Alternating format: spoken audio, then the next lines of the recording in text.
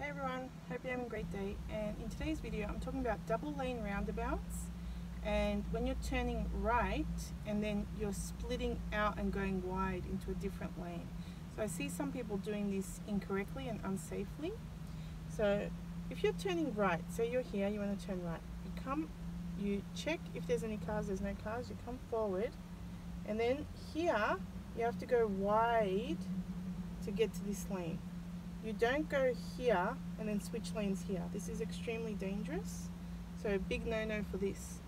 So here, because it's a single lane turning into multi, one into many, you can choose any.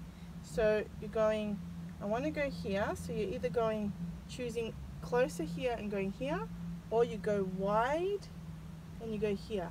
And the going wide thing happens here. So this is when you're deciding where you want to be, over there. Not here, not here, not here. This is too last minute and it's really unsafe.